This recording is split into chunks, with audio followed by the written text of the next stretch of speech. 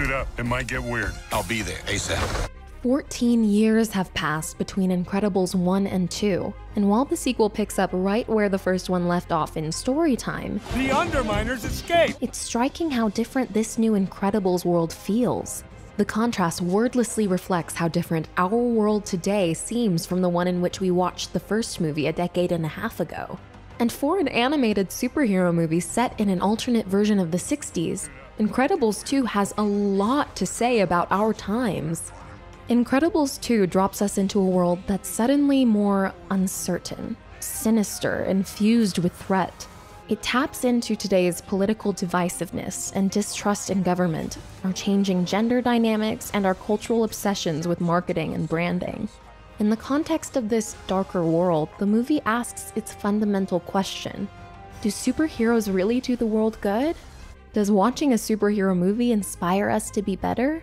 Or does it infantilize us with the fantasy that godlike beings will save us so we won't have to solve problems ourselves? Thank you, Mr. Incredible. You've done it again. Yeah, you're the best. No, I'm just here to help. And in times that feel dark, do we need to cut ourselves off from this lazy escape? Or does it become more crucial than ever that we have strong heroes to look up to? I just want to thank you for being you.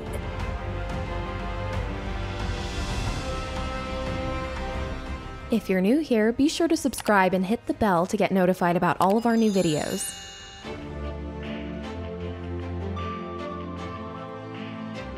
The world of the first Incredibles reflects the challenges of middle age. Mr. Incredible, Bob, has to accept that his glamorous, exciting youth is over. We appreciate what you did in the old days, but those days are over. And he has to learn that normalcy can be great, even if his life is a little more boring than he'd like. His family is worth that sacrifice. Yet this first Incredibles world is still generally stable and safe. Its major evils are bureaucracy and mundanity. We're supposed to help people. We're supposed to help our people, starting with our stockholders, Bob. In Incredibles 2, the plates have shifted. There's a vague yet perceptible shift, darker in tone, and two key things have changed in the Incredibles world. First, superheroes are now fighting back against their illegal status. Bob and Helen explicitly debate the question: what do we do if we live in a time when the laws are wrong? Superheroes are illegal. We want to fight bad guys. Ideally, as Elastigirl says, we try to reform the laws. But what if that's not in our power? Do we break the law? When Elastigirl takes a new job to act out in the open as a super, Help me bring supers back into the sunlight. this is an act of civil disobedience. Following icons like Martin Luther King Jr. and Gandhi, she's staging a nonviolent resistance in order to change unjust laws. It's crazy, right? To help my family, I gotta leave it. To fix the law, I gotta break it. You've got to, so our kids can have that choice. So this movie is saying that if you really believe something is wrong in your society or government, then you have to resist, even if that means going outside the law. It's time to make some wrong things right. The second key thing that's new in the Incredibles 2 world is the focus on shaping public perception. What is the main reason you were all forced underground? Ignorance. Perception. We need to change people's perceptions about superheroes. The movie is referencing today's commercial world in which, if you have a problem, the go-to solution is rebranding. So suddenly, the Incredibles are placed in a nebulous, post-truth environment. Gone are the old-school superhero values like good and bad, truth and lies. It's about what people believe and how to shape what they believe. There are good and bad sides to this. On the one hand, anyone can get their story out and change people's minds. So if we want to change people's perceptions about superheroes, we need you to share your perceptions with the world. On the other hand, shady special interest groups can manipulate and control people's beliefs according to their own agendas. Incredibles 2's answer to these dilemmas of the divisive post-truth world is to return to some common ground we can all agree on. What? Is this all vegetables? Who wanted all vegetables? The magic of The Incredibles has always been that it's a superhero story second and a family one first. And the message of both Incredibles movies is that what's normal is super. Things people do every day, like raising a family, are incredibly hard, rewarding, and courageous. Done properly, parenting is a heroic act.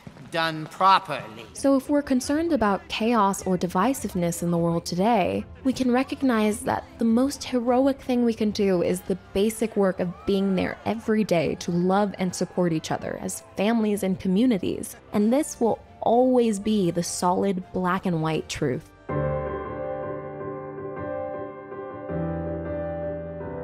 The first Incredibles used the all-American nuclear family to critique traditional gender roles. It focused on Mr. Incredible's masculine pressure to be strong all on his own.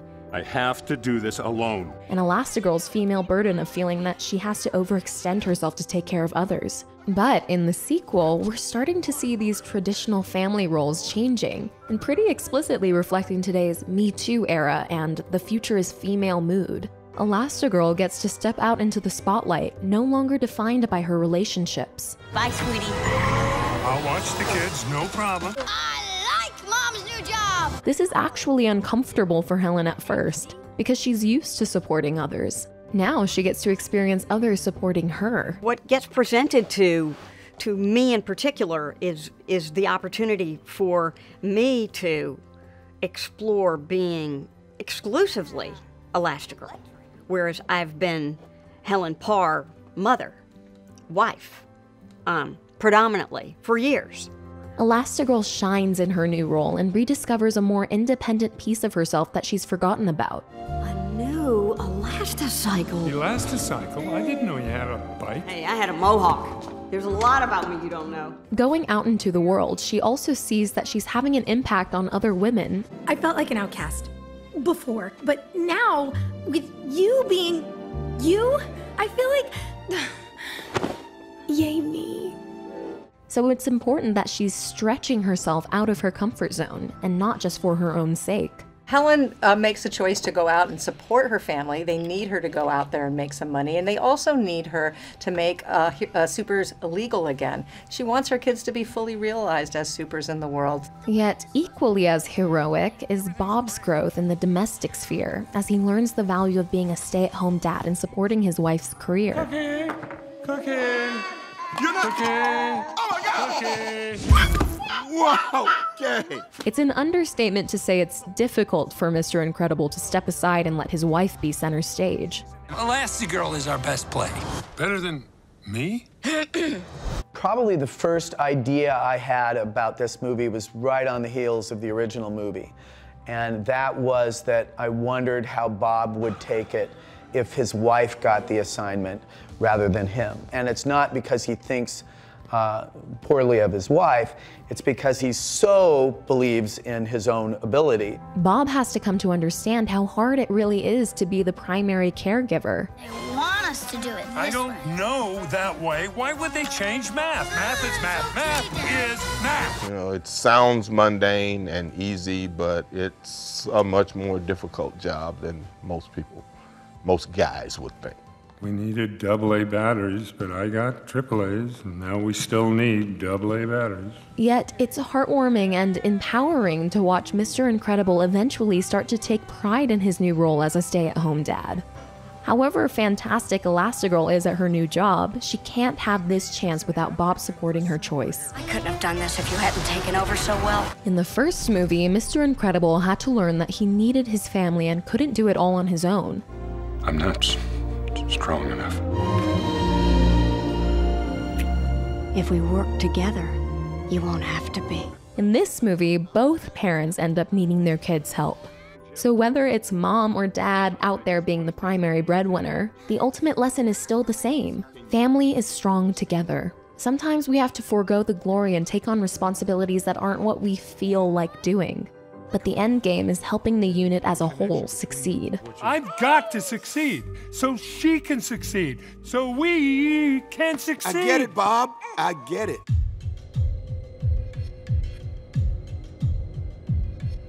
The villain of Incredibles 2, the Screenslaver, aims some scathing critiques at today's entertainment culture. The Screenslaver interrupts this program for an important announcement. The Screenslaver uses screens to hypnotize characters and turn them into puppets. So this is getting at how passively consuming entertainment can turn us into zombies without agency. It defines who I am. We're not saying you have... What? Someone on TV said it. Even the screenslaver's name is a statement in itself. It announces that modern people are slaves to their screens. Screenslaver is a commentary on our attraction to screens and the way in which they hypnotize us and maybe what they're doing to our behavior a little. The screenslaver argues that we consume packaged versions of reality via our screens in order to avoid actually living ourselves. So, on the one hand, the screenslaver is warning of the evils of distraction entertainment in general. On another level, the screenslaver attacks our desire to watch superhero characters specifically. The argument is basically that people watch superheroes as an escape, instead of facing the hard work that we really do need to do to make our lives and our world better. Other superhero movies also explore this question of whether superheroes actually do more harm than good. What would you call a group of US-based, enhanced individuals who routinely ignore sovereign borders and inflict their will wherever they choose? A lot of superhero movies took this path where so much has happened, or when they do their super things, there's so much residual damage that now everybody wants to go, well, is it worth it? But in Incredibles, since it's combined with this commentary on screens, the question of whether superheroes are good for us is really a stand-in for the question of whether superhero movies are good for us. Does watching superhero blockbusters actually inspire us to be braver or more moral in our lives? Or are these movies just distractions that let us briefly imagine being powerful so that afterwards we feel content not to act in our own world? This is an age-old debate, most famously associated with Bertolt Brecht, who argued that theater should leave audiences with critical distance and not give them a satisfying emotional climax so that they go home motivated to enact social change. At one point in the film, Helen mentions that she has both a cynic and a believer in her. The screenslaver's criticisms of society are valid, but they're the cynical truth.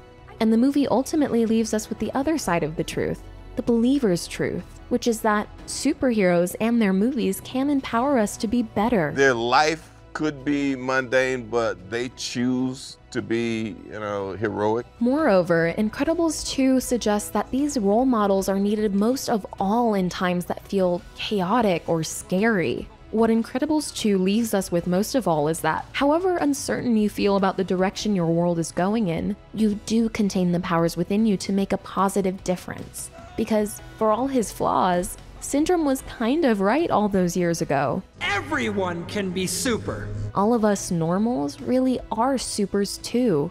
Or at least, we can be.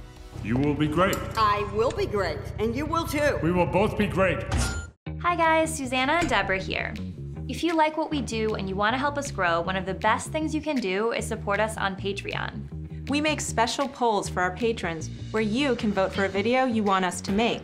And right now we're giving away 3 free months of Mubi, a really fantastic movie streaming service. Love Mubi. We're such fans. Awesome. And we're giving that away to a limited number of patrons, so be one of the first to go check it out. The link is right here.